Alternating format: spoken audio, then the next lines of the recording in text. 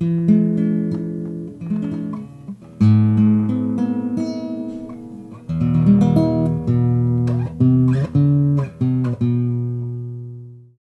1. The Dream. It was late and Ethan was tucked in bed. He was having trouble going to sleep. Tomorrow he was going to spend a day with Granddad. Finally, sleep came upon him, and it was not long before he drifted into a dream. It was not a nice dream, and one that would trouble him later when he awoke. He was dreaming that his Granddad was not with him. Granddad had died, and he would not be able to see him anymore. It made him cry in his sleep, enough that he awoke still sobbing. Ethan was 7 3/4 old. When asked his age, he would never forget the 3/4 part, and because his parents both worked, he spent many happy times with Granddad. He could share problems with him, and in some ways, he was more like a very dear friend. The thought of Granddad dying was too sad to think about. Granddad was old, but not that old, he thought. So he got up quickly and went to his parents' bed and told them about his dream. "I've just had a terrible dream, and I can't get back to sleep," he sobbed, while wiping his eyes. "What was it about?" asked his mom. "I dreamed that Granddad had died," he replied. His mother comforted him and assured him that Granddad was fine. Feeling a little better after his talk with Mom, he went back to his bed and finally fell into a more peaceful and less troubled sleep. Morning finally came, but the dream was still playing in his mind. When he arrived at Granddad's in his mom's car, Granddad heard the car pull up and walked out to meet them at the gate. "Good morning," he said as he kissed Ethan's mom through the open window and then came around the car to where Ethan was struggling to get all his clothes and belongings he needed for his visit. "Can I help, son?" he said. Ethan looked at him and felt so much better to see that Granddad was still in the land of the living and healthy. "No, I'm okay," said Ethan with his arms full while struggling to carry it all. "You see, if you can carry it all, you must be quite strong and grown up," Ethan thought, as he pushed the car door open with his foot. This was the sort of thing that Ethan liked to show Granddad, and as it turned out, he really could not carry all of it at once. First, he dropped one of the Wellington boots. Then, as he bent over to pick up the Wellington boot, his old jeans slipped off the top of the box he had packed. Feeling a bit frustrated, he started to kick the jeans up the path towards the door so that he would not have to ask for help. Granddad let him, knowing that it was important for Ethan to do this by himself. In the end, Ethan had another idea. "I will carry the rest of the stuff in the house and then come back and get the jeans," he thought. Granddad smiled from the doorway and said, "Now that's using your head, nutter," letting Ethan realize that in this situation it was the smartest thing to do, and also that he was a nutter because he should have let Granddad help in the first place. Nutter was a favorite word that Granddad used for Ethan when he did a crazy thing. "Bacon, eggs, toast, and beans, just what the doctor ordered," Granddad said as he placed the breakfast that Grandma made onto the table. "You have got a lot of work to do today, my old mate," he said to Ethan, "so eat up." Ethan's mom soon finished her breakfast, and as she stood up, she said to Ethan, "Now you be good today. I will pick you up this evening when I finished work." Ethan's mom was a hairdresser and would sometimes have to work on Saturdays like this one. She bent over and kissed Grandmom on the head, then Granddad. Ethan made it a point in his mind that the next time he kissed Granddad and Grandmom goodbye, it would be on top of the head. Grandma cleared the dishes as Ethan and Granddad made their way to the garden. "Nice sort of day for working in the garden, ain't it, mate?" Granddad said. Granddad would use the name mate when they were alone together, and it made Ethan feel good. Now, Granddad's garden was not the biggest in the world, but it was big enough to keep the pair busy whenever the weather was fine enough to work outside. When the weather was not, they would work in the shed and get the tools and seeds ready to use in the garden when it turned nice. Ethan walked beside Granddad as they made their way to the shed, and at the same time received instructions as to what was going to be his job that day. "See them beans growing over there?" Granddad said, pointing to several neat rows of beans. "I will love you forever if you could get rid of those weeds and remove any stones you might find." Granddad would always use the saying, "I will love you forever," when he wanted you to do something for him. Ethan knew Granddad would love him even if he didn't pick all the weeds from the bean patch. It was that word forever that made Ethan start thinking about the dream he had had last night. He wished that he would always have everyone he loved forever. It made him sad to think about the possibility that he might not have Granddad forever. Granddad had a lot of answers for many things, but Ethan did not want to tell him what he was thinking. He did not want to upset Granddad by telling him that he dreamed he had died. They reached the shed, and Ethan put the bravest face he could and smiled as he walked in, and Granddad walked over to the bench where he passed Ethan a trowel. That would be his tool to help remove those pesky weeds. Granddad's shed had its own smell. Ethan noticed it was a cross between old potato sacks, onions that are drying, and earth. It was sort of sweet in a funny way. The shed was full of everything you would ever need. Tools neatly stacked, boxes of screws and nails along with the sharpest knives you could imagine. If it's the sort of day when you can't work in the garden, then knife sharpening was one of the first jobs. The pocket knife Granddad carried in his pocket was so sharp that if you touched the blade of it with your thumb, your leg would drop off. Or at least that's what Granddad had told him. Weeds, where do they come from? The more you pick, the more they grow. That much I understand, thought Ethan. But it's the same with stones, and they don't even grow. You can spend a day picking stones up from a piece of ground, not leaving a one, only for the next time you come back to the same bit of ground, they are back. Was Granddad playing tricks on him? Did he keep putting the stones back? Surely not. He loves his garden, and the thought of him putting stones on the ground for Ethan to pick up made no sense. Ethan stood watching Granddad as he first picked up a fork, then put it down. Then picked up a shovel and put it down, then picked up the fork again. What are you going to do, Granddad? I'm going to start digging out those Brussels sprouts, he replied. All that's left of them is the stalks. They look ugly and it's time to get rid of them. Did you eat any of them? Oh, yes, Ethan said, and they were good. There is something about vegetables that are grown by Granddad. They taste so much better than stuff from the stores. Well, time to get to work, Granddad said as he held the door open for them both to start their separate jobs. Ethan thought the best way to go about his task would be to get rid of the weeds and then start on the collection of stones. After about an hour, most of the weeds had been pulled, and Ethan thought that it would be a good time to take them to the compost heap and rest his back. At the same time, he could see how Granddad was getting on with his digging. What are you doing? Asked Granddad. I'm taking this lot of weeds to the compost heap, Ethan replied as he stood with both arms full of weeds. Why don't you get the wheelbarrow? Said Granddad. Ethan looked at him, saying he did not need it as some of the weeds fell back to the ground. He did manage to get most of them to the compost heap and place them on top of the pile.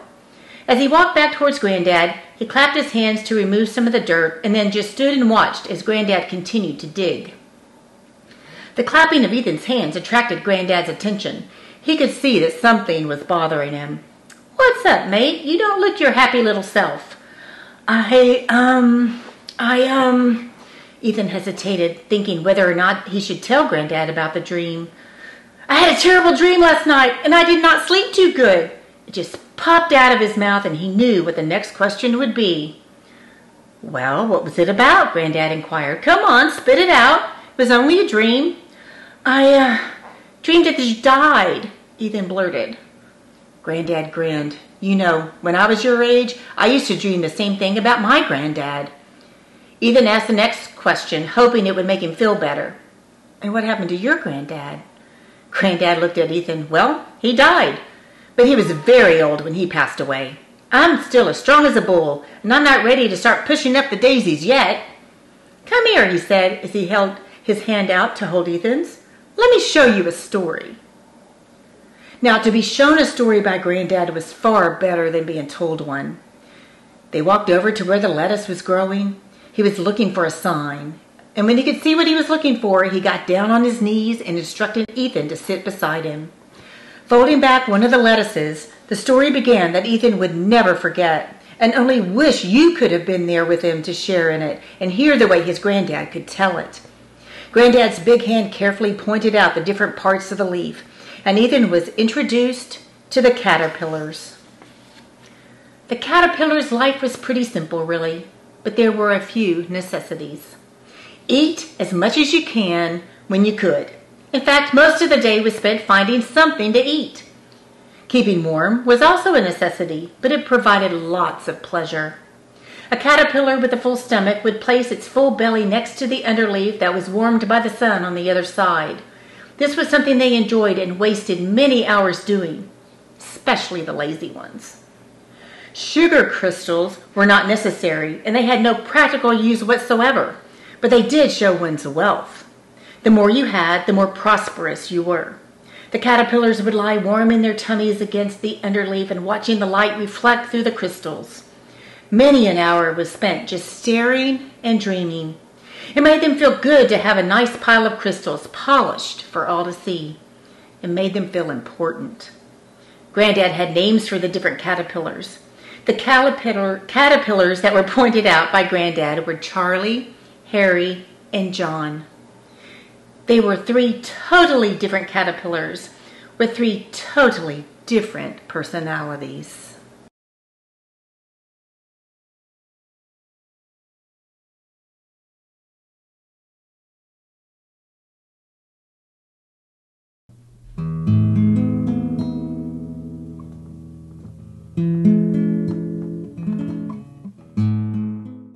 Chapter 2, Charlie, Harry, and John. Charlie was definitely the biggest caterpillar. He had a large mustache and a smiling face that would make most people not notice that he had one leg missing. He also had a rather large collection of crystals and had lost his leg a long time ago in a fight. When he was young, he had ventured too near the edge, despite warnings from the others, and lost the leg in a life and death struggle. He would describe the thing that he fought, but no one really believed that anything could be that mean. It was supposed to have at least 8 legs and as many eyes. It was a story that dear Charlie never tired of telling. From the day he came back with his leg missing, he was a hero. Many people wanted to hear his story, and by now many people had. The evil predator had grown in size and meanness, and Charlie would insist that he was still living near the edge. That was another reason why the younger ones never ventured far from the community. Charlie had mellowed with age. He could be grumpy sometimes, and when asked what was wrong, he would say that his old wound was acting up and he just wanted to be left alone. However, he was the one to go to with a problem. He seemed always to have the answers and would enjoy guiding and making suggestions. John was known as the Traveler. He had longer hair than the others and worn shoes. He was a lot younger than Charlie or Harry and did not care about crystals. They made no sense to him at all. He would often wonder why the other caterpillars would spend so much time just staring at them. It was as if the crystals had a secret power over the caterpillars. As for warming his belly, he considered this a total waste of time. If you're cold, walk and get warm, he would say. What he loved more than anything was to travel. He had a small bag that would hang on his side, and that was his only possession. He was loved by all, but Harry was convinced that he would amount to nothing, as he did not even possess 1 crystal. Harry liked him enough that he would continually instruct poor John in the matter of caterpillar wealth and how important appearances were. John respected and liked Larry enough that he would listen. Charlie was a different story. John would spend many hours just listening to Charlie's tales about his adventures and travels. Even when Charlie had finished, John would ask him to tell certain bits again and question him about other parts of the stories. John also knew when and when not to bother Charlie with questions and advice. In fact, before John would approach him, he would hide behind a ridge in the leaf and make sure that Charlie was up to his planned visit. So John was very perceptive of Charlie's moods. Charlie loved John, and John loved Charlie. Careful Harry was almost as old as Charlie was, but he had lived his life according to the rules. He had no interest in the edge, and the thought of John not having any interest in crystals was beyond his understanding. Crystals show standing, he would tell John. He would love to say the same thing to Charlie, but he knew that would be unwise, and because he was careful, he said nothing. Now, Charlie liked Harry, but sometimes he would have to tell him his wound was hurting, so he would leave. Most of the things that Harry would worry about, you could not do anything to change. Therefore, Charlie did not feel like thinking about or commenting upon them. Harry, on the other hand, did have considerable girth and possessed maybe the largest collection of crystals in the Underleaf. He would get many hours of pleasure from advising the younger caterpillars on life's matters. Both his hands would play with his small pencil mustache, and he would close his eyes as he would say the word crystals, whistling and lisping the S's. Crystals. John found this amusing and would want to laugh, but because of his respect for Harry, he would hold the laughter in. So all things being considered, Harry was someone that you would look up to and you could call a caring caterpillar. Granddad's big hand carefully pointed out the different parts of the leaf. That was the caterpillar's world. First, you've got to realize that to a caterpillar, up is down, and they live on the bottom of the leaf. Also, the edge of the leaf is a very dangerous place for a caterpillar to go, as birds and other dangerous things live on the other side of the leaf that would love to eat a juicy caterpillar. It was a well-known fact on the underleaf by all caterpillars that you did not go to the edge. Remember what happened to Charlie? The elders would say. Very, very dangerous. Two things that would scare a caterpillar were the edge and the change. Now the edge you could keep clear of, but the change would get everyone in time. When the change came, it was final. The caterpillars would just go to the darker part of the lower leaf, never to be seen again. When a caterpillar felt the change coming, you could see it in them. They would become large and slow. They would not mix with the others and would spend longer periods of time just looking at the crystals and warming themselves. They no longer seemed to care about the community of the underleaf. Even the loudest and most verbal caterpillars would go quietly at the approach of the change. In the end, only the crystals and the warmth had any value. The desire to eat would be quelled by the onset of an urge few understood. The others would say, "Poor thing, that's too much suffering." One day you would wake up and they would be gone. No one would touch the crystals of those that were taken by the change. They would be left alone by the others just in case they decided to come back. They never did. The change must be very serious, for a caterpillar would never dream of leaving its crystals. In the end, the change would get them all. Granddad pointed out that the change was the only definite thing in a caterpillar's life. It could not be stopped. Rumors had it that some of the caterpillars had journeyed to the darker part of the leaf before and returned, but not in recent times. It was dark and very scary. Not particularly dangerous, but very, very scary.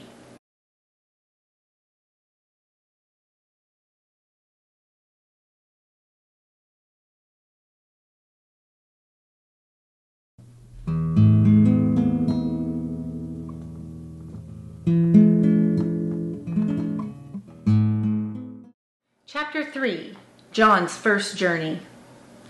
This particular day, Granddad explained, started much the same as any would. Harry was down at the eastern patch chewing and trying to talk to those that would listen.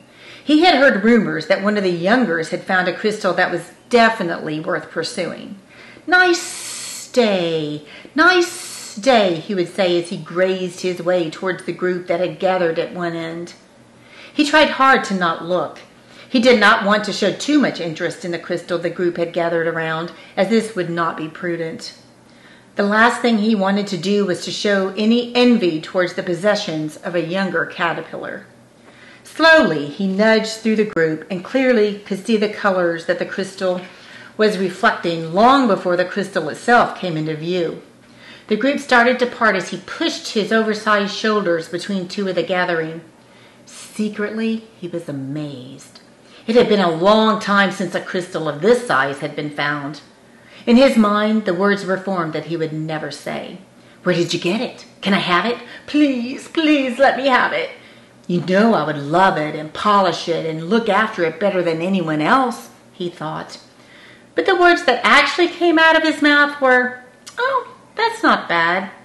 The younger caterpillar, Tim, was surprised at first by the whistling speech of Harry, and also by the fact that Harry paid such a compliment to his crystal. "Yes, it's very lovely, isn't it?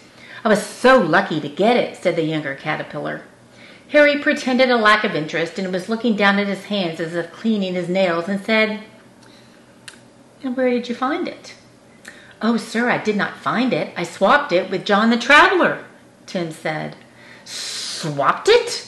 Swapped it? What on earth could you have had of such value that you could have swapped it for that crystal?" said Harry.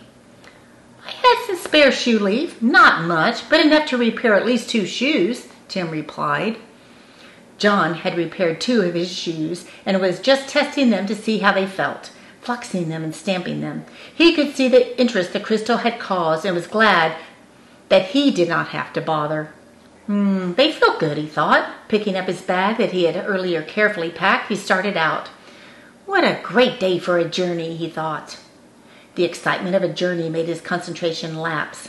He was very much aware of the dangers he might face, but with some proper planning and the vitals he packed, he was quite confident he could do it. The thought of what he might find went through his mind. Was Charlie's monster as bad as he had portrayed? Well, there was only one way to find out, he thought. Harry slipped quietly away from the crowd. Where was that John, he thought. It was very important for Harry to get as much information as he could from John as quickly as possible. He must explain to John how important it was to keep secret the location of the crystals. If knowledge of the location of the crystals should go any further than John and Harry, it would potentially spoil the value and diminish the status of his, he meant to think, the crystals. As he approached where John was last seen, he was disappointed to see that John was not there. Blast, he thought, I must find him. He needs my advice. He shouted, John! John! John! He shouted to the front, John! Then he shouted to the left, John! He was starting to think he was out of luck. The last shout confirmed it. John! He almost screamed. Humbug and humbug, what shall I do now, he thought. He retraced his tracks back towards young Tim and the wonderful crystal that should really have been his. I wonder if Tim would trade me, he thought. I'm sure I could get some hold of some thick leaf. I would offer him twice the amount he gave John. And if he pushed, 3 times the amount. And if he really pushed, I would give him as much of the stupid stuff that he wanted. I could even offer to buy him a complete set of shoes. That's a lot of shoes on a caterpillar. Charlie was lazy, not the sort of thing he liked others to see, but to be honest, he thought, I don't care. The warmth on the leaf was seeping deep into his old skin, and it felt so good. The light was amazingly brilliant today, and he was able to see all the colors in the crystals. The colors were deep and very separated. They would move and change and produce patterns that were so unique, Charlie was just mesmerized by them. He was so at peace with himself that time just slipped by. People could see it in him, and he could feel it in himself. It was the beginning of the change. But Charlie was too comfortable and engrossed in the colors to even let it bother him. John was very pleased with the progress he had made. He did notice, however, that one of the shoes he had repaired was rubbing slightly. Not enough to bother him at this time, but something that would become more aggravating the further he got into his journey. At this time, it was not too much of a problem. Before long, he was into parts of the leaf he had never traveled to. Well, this has been easy. I hope the edge is more exciting, he said to himself. He had noticed that the leaf had become drier and more wrinkled. As he proceeded, the wrinkles in the leaf became more taxing than what he was used to walking on, but the more wrinkled it became, the more he enjoyed it. When he was at the top of a wrinkle, he could see a lot farther than when he was back home. As he approached the lower parts of the wrinkle, the shade would cool his body. It was quite strange, he thought. Sweat up, cool down, sweat up, cool down, sweat up, cool down. He progressed determinedly towards his goal. Harry arrived back at the group that was still looking at Tim's crystal. Anyone seen John? He said. They all looked blank, surprised that Harry had returned. Again, he repeated himself, Hello? Has anyone seen John? Tim stepped forward and said that he had not seen him since he swapped the leaf for the crystal. The mention of it again raised Harry's temper. Well, did he say where he was going or what his plans were? He played with his mustache as he glared at Tim. Not really, Tim said. Explain yourself, boy, Harry snapped. Well, he did mention that when he fixed his shoes that he might, and he did say might, take a trip to the edge, replied Tim. The edge? My goodness, you don't just take a trip to the edge. It's dangerous. We might never see him again. He could disappear with the knowledge of where he found the, He stopped himself from finishing the sentence and just said, well, it's very foolish. Now, all you young ones have wasted enough time looking at that crystal and doing nothing. It's very important that you eat, so go and eat. Tim, when I have sorted this mess out, you and me need to have a talk. You need help, and I am prepared to take time out of my busy schedule to assist you. The last thing you need to be doing at your age is cleaning crystals. You need to eat, my boy. Now off with you. Tim turned and walked away. Harry waited whilst the rest of them left. When alone with the crystal, he approached it and whispered to it. You're mine. All mine, he said quietly, so no one would hear. I will go and see Charlie, he thought. He might have some more information, or he might not know anything at all. Quickly, he dragged his large body towards Charlie's patch. Charlie was staring deep into the deepest purple he had seen reflected by the crystal for a long time when he first noticed it. Was it a blemish that needed polishing? He focused his stare, and before his eyes the image grew. Blast and blast again, he thought. It's Harry. The approaching of Harry cast a shadow on Charlie's crystals and stopped the reflections that were giving Charlie so much pleasure. Charlie, Harry called. Charlie didn't answer. He repeated himself, Charlie! Finally, Charlie answered, What? As he peered around the edge of his crystal heap towards the direction Harry was approaching from. Nice day, isn't it? Harry said nervously. He realized he had disturbed Charlie, and normally he wouldn't dream of disturbing him, but this was very important. Well, it was a nice day until someone decided they had to ruin it for me, said Charlie. Oh, I would not normally have dreamed of bothering you, but this is very important, said Harry. What? Charlie said. Harry, slightly confused by the lack of interest Charlie was showing, had to plan what he was going to say next. He wanted to tell Charlie about the crystal. John swapped with him, but Harry realized that Charlie was quite content with the amount of personal crystals he owned. He needed something a bit spicier to hold his interest in the first instance, and then he would turn the conversation towards the crystal once he had gained Charlie's interest. It's the monster, he blurted. The monster, Harry said the second time. What blasted monster, said Charlie. The same one that got your leg. This made Charlie stop walking, and then he said, Where is it? Oh, it's not here, Harry said weakly. Well, where the heck is it? Charlie asked. No, my dear friend, you misunderstand me. Charlie might be in danger of being eaten by the monster, Harry said, realizing that he had gained Charlie's interest. Charlie realized that he had been trapped into a conversation that he really was not interested in. How have you concluded that John is in mortal danger? Charlie said. He's gone to the edge, Harry said. When? Not only that, he has been doing really strange things, said Harry. When? Charlie again said in a low, very serious voice. It was just after he had swapped my crystal with Tim, Harry said, immediately wishing he had not. Charlie approached closer to Harry until their whiskers were very near touching. Now, Harry, I want to know how John happened to be trading your crystals and when. And you had better give me some straight answers. Harry slowly eased backwards, creating more space between him and Charlie. Well, the crystal was not mine when John swapped it. You could almost see the tension ease from Charlie's face as the truth whistled its way out of Harry's lips. I meant to say that it would be mine. Okay, enough, said Charlie. I'm not really interested in the crystal. I am more interested at what time did anyone last see John? Well, it was this morning about halfway to lunch, just before breakfast. Harry was measuring time between the moment he woke up and his next meal. Charlie exclaimed, thinking, his steps slowly walking backwards and forwards as he estimated how far John might be. I don't think any of us will be able to stop him. He's too fit. I've watched him walk as fast as the best of the young ones can run. He just does not seem to tire. By now, he will be approaching areas of danger that only his fitness and intellect will be able to protect him. It would be far too dangerous to send anyone in to bring him back. Charlie realized that there was not anything he could do to help John.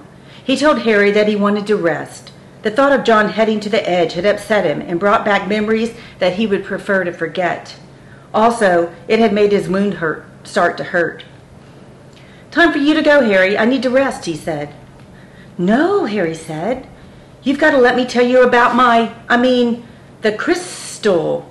It's enormous. Clear as a bell. Beautiful. Charlie interrupted Harry's flow. I'm not interested in the crystal, so please will you leave me alone? Asked Charlie. Harry turned and started to slowly move away. Looking back, he said, It's so clear. The colors reflect many times further than its height. It's beautiful. Beautiful. Charlie flopped back down in front of his crystals where he had been before Harry had arrived, but he could not get the same level of comfort or enjoyment he was experiencing earlier. His mind was in other places.